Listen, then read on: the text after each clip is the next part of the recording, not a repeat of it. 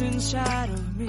Okay guys, some more baking tips. I have a Kenwood mixer, a big strong one, and I do a lot of bread in that. I can't knead by hand, so a decent machine with a strong motor is well worth it if you want any breads or any yeast based bakes.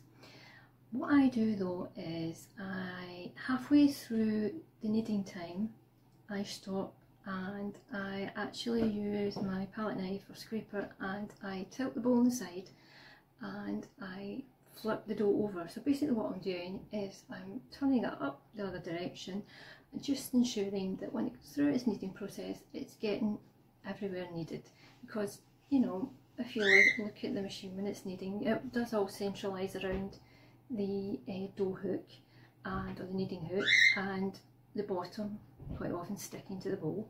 So if you actually stop it halfway through and just flip it over, if it's a very oily dough, if it's a very sticky dough, you want to oil your hands, and you can flip it upside down. It just gives an even kneading to the dough. I find I prefer it that way.